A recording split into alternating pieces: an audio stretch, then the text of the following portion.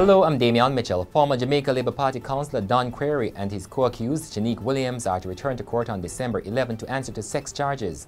The matter was mentioned on Friday and their bail extended until the next court date. The Bahamas Supreme Court has ordered the immediate release of a Jamaican man who had been illegally jailed for the past 9 years under immigration laws which his attorneys say do not exist. Matthew Sewell was 18 years old when he first illegally went to the Bahamas to visit his father.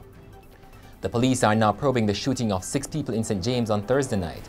They were at a bar on the Tucker Main Road in Gramp Hill when men aboard a Toyota Corolla drove up and opened fire, injuring them. The government has said it would be willing to consider establishing Jamaica's own final court in the future as it urges the opposition to immediately leave the London-based Privy Council.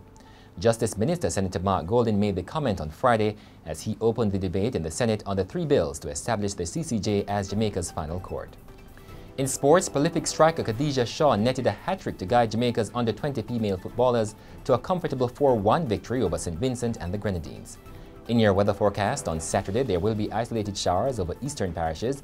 In the afternoon there will be widely scattered showers and thunderstorms mainly across central and western parishes. And that's it for the Gleaner Minute. I'm Damian Mitchell.